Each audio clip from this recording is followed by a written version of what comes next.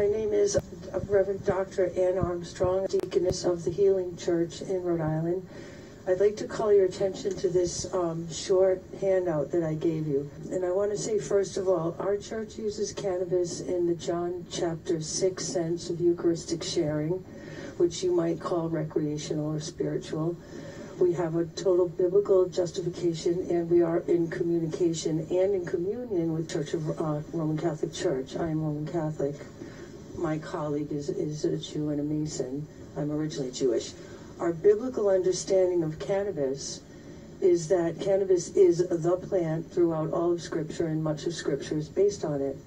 We've been in discussion with the Catholic bishops about this, and indeed we took a foot pilgrimage to D.C. when the Pope was there, and we asked him about cannabis in the Bible. In return, he sent this plaque, unmistakably manicured cannabis bud.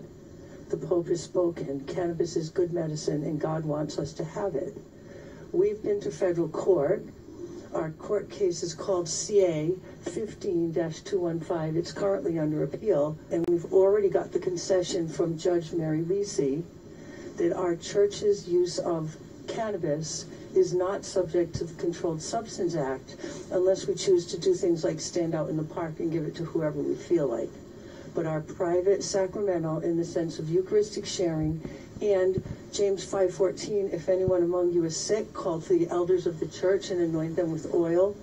We interpret that to be cannabis or cannabism in Hebrew, according to the holy anointing oil in Exodus 30:23.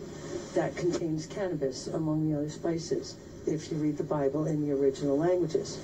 And so, because we are not subject to this taxes or to the laws as church, and because we know that the apostolate of the Catholic sisters throughout history, such as Saint Scholastica, Saint Hildegard of Bingen, was to heal the sick with cannabis oil, we are setting up these, we are calling them regenerative funding.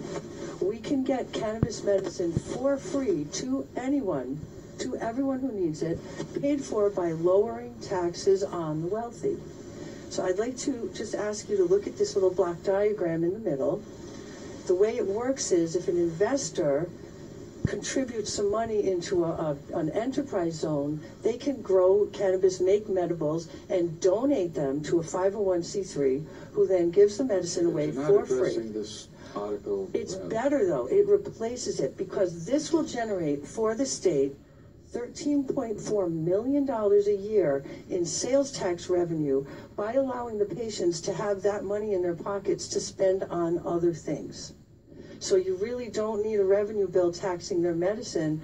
Let them have it for free like any other medicine, and they'll buy shoes for their kids and books for their kids, and they'll save for college and save for houses, go on vacation. Those are all taxable things that the state gets revenue for.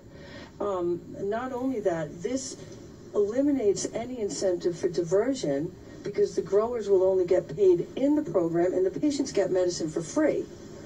The compassion centers can be this. I hope they want to, because otherwise, once we're set up and going, nobody's going to be going to them. So they can also adopt this model. They're free to. It doesn't have to be a church. But in the interim, because the Pope sent us this, we're going to be giving these to the people in our church as alternative tags. And we are setting up meetings. I called Peter Kilmartin. I've called the head of the state police and also our town chief of police, who already acknowledges our outdoor gardens are not any of the town's compelling interests. I just want to tell you, because this is better, it doesn't take away from anyone, it gives to everyone, and I hope that you'll all join me in helping people adopt it. Thank you very much.